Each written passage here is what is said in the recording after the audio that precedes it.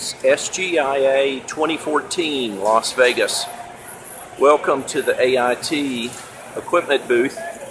We're booth 4567. I'm going to give you a quick overview of what we're going to have in the booth this year. Let me take that back. What we have in the booth this year.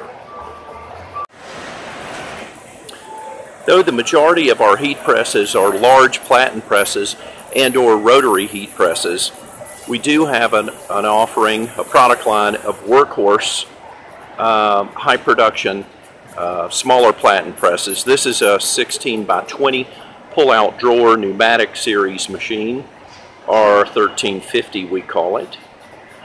And then we have what we call our 1550 PA.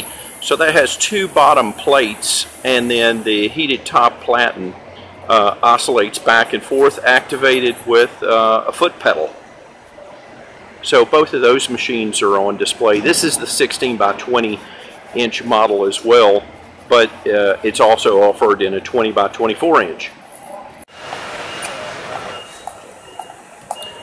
Within our heat presser line, we've got the 7460 Sport. So this machine with a 14-inch diameter oil heated drum is made to print roll-to-roll, cup parts, and a roll of print paper feeding cup parts.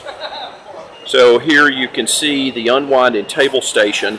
The very bottom roll will actually be a rewind for used sublimation paper. The middle roll that you see is print paper, unprinted. That'll unwind up and over this idler roll, and then down the table, parts will be placed on top.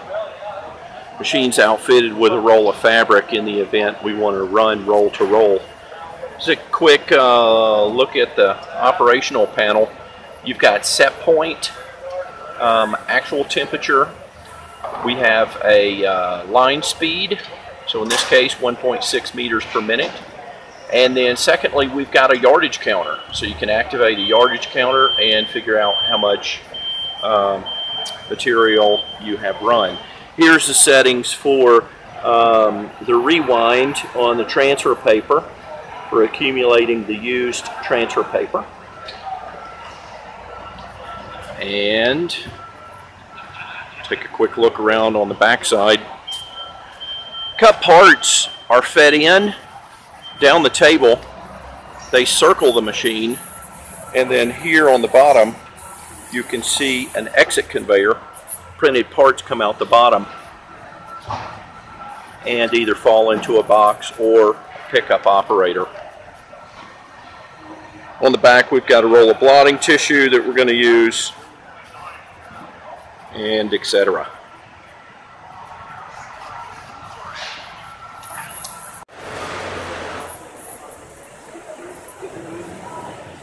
Back around to the front of the booth, the other rotary machine that we're showing is our 6572, so 72-inch print width. This one is a sport model, so it's made with an input conveyor to put in cup parts. This particular machine, oil drum again, is a 24-inch diameter drum and has new touchscreen panel. Here's all the settings, or excuse me, all the controls for the unwinds and rewinds. And I don't know if you can see or not, but this has a chrome drum, so we put a chrome finish on this equipment for ease of use and easy cleaning. So that we can clear the aisles. So back to the 6572, just a quick walk around. There's the unwind station. The second one under the first one right under the conveyor is for the print paper, and the bottom one is to rewind the used print paper. Down in this section, we're going to have a split of the printed part will fall onto a conveyor and go out the back, and then the used print paper, of course, is going to rewind in the front where I just showed you. Come around to take a quick look at the back. So exiting out the back is a variable speed exit conveyor.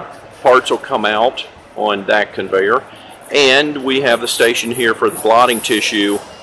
And this machine will also run roll to roll in the event that you wanted to do that as well. Here's the control station for the unwinds and rewinds. They're all variable speed drive with their own independent drive plus pneumatic air clutches.